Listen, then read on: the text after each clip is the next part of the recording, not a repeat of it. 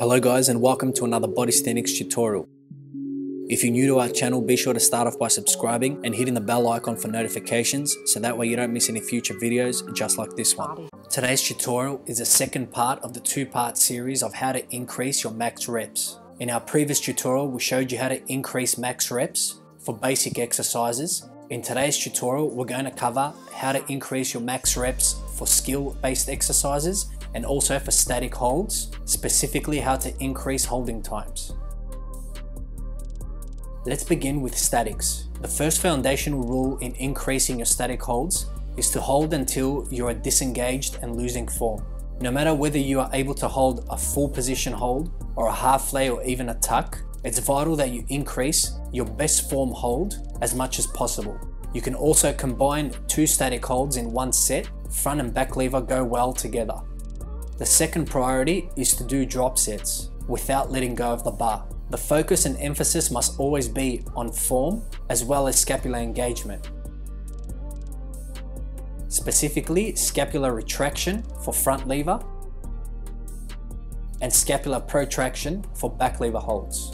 The next fundamental is the focus on breathing. You must have short and sharp breaths on a continuous basis for static holds.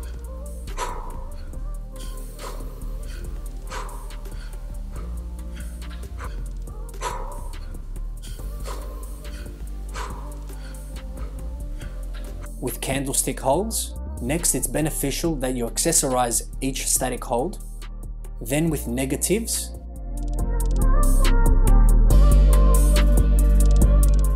and further with raises, but at all times keeping in mind to prioritize quality and firm scapular engagements to initiate the movements of every exercise. As we fatigue during our training, we must continue working our static holds from all angles and ending our sessions with band exercises. However, the key with band exercises is to imagine that the band is not there helping you.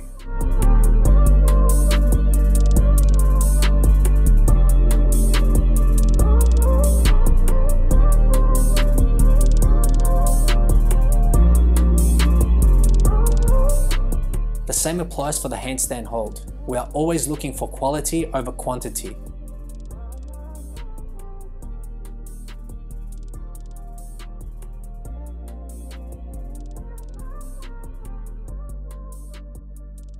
Now let's move on to how to increase your max reps for skills. If your goal is to perform a perfect form handstand push-up, we must train this exercise from all angles, similarly to how we did with the statics.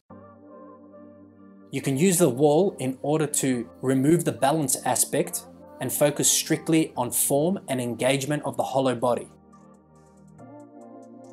We can further accessorize the exercise by performing pike push-ups, which is beneficial for increasing awareness of the correct movement pattern. The same applies to if the pike press is your goal. Always begin training with your max rep attempts of whichever variation you are able to perform. You can then move on to consistent rep-based exercises such as pike press reps. And once again, end your session by accessorizing the exercise with an easier progression such as pike push-ups. You can add further complexity to your pike press training by combining it with a dip and a press in one set. You can always begin with tuck variations and then move on to more aggressive progressions later on, such as deficit range and higher parallel bar platforms, and doing so by never taking your attention off the concept of quality over quantity. Bodysthenics.